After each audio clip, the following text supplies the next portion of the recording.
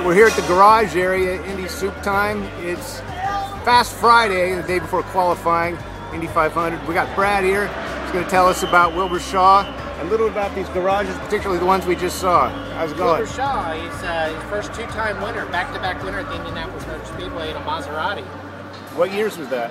I believe that was in the late 40s. I can't tell you the year offhand. All right. First back-to-back. garage area here that was built in 1985.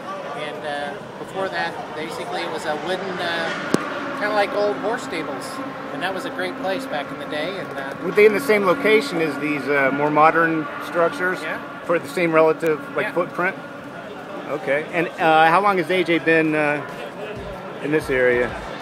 AJ's always had these garages here at the track. He's always had these are his garages. He always is in these spots, and you can guarantee he'll be in there and walking out probably after a little bit here when they go practice. Right. You can see the crowd that'll mass around him.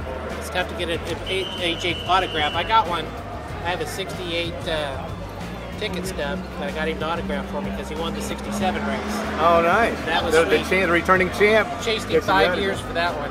All right. So that was a good time. So you're just like super into IndyCar racing. Absolutely. Well, you know, I drove a long way to be here because I'm super into it, and it's nice to meet someone else who is. Absolutely. It's wonderful to pair up with people who enjoy the same things. All right, anything you want to pitch? Pitch yourself. You got a website, you got a book, you got a you got a gripe, something you want to complain about? How can you complain? It's Fast Friday at Indy, right? I can't complain. It's a great day at the Speedway. It's better than any day at work. What are you doing tomorrow? I'm going to be at the track watching qualifying for the pole. Oh, hell yeah. All right. As I've done for the past 30-some years. Damn. All right. Well, we'll have another report then. Absolutely. All right. Thanks.